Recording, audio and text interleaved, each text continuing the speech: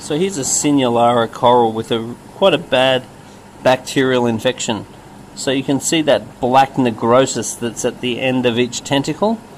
This needs urgent attention.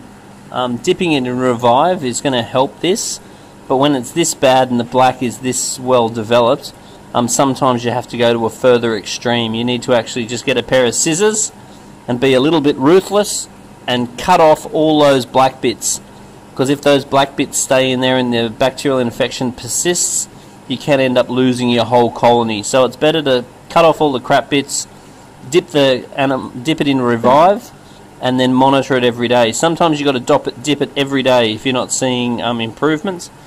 And then after a period of time, this manky crap one should end up nice and healthy and beautiful like this one next to it.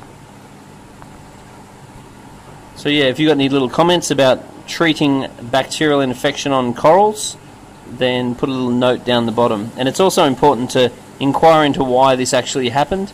Usually there's something that's compromised the immune system of the coral, causing it to become like this. Normally they do this most often after transport.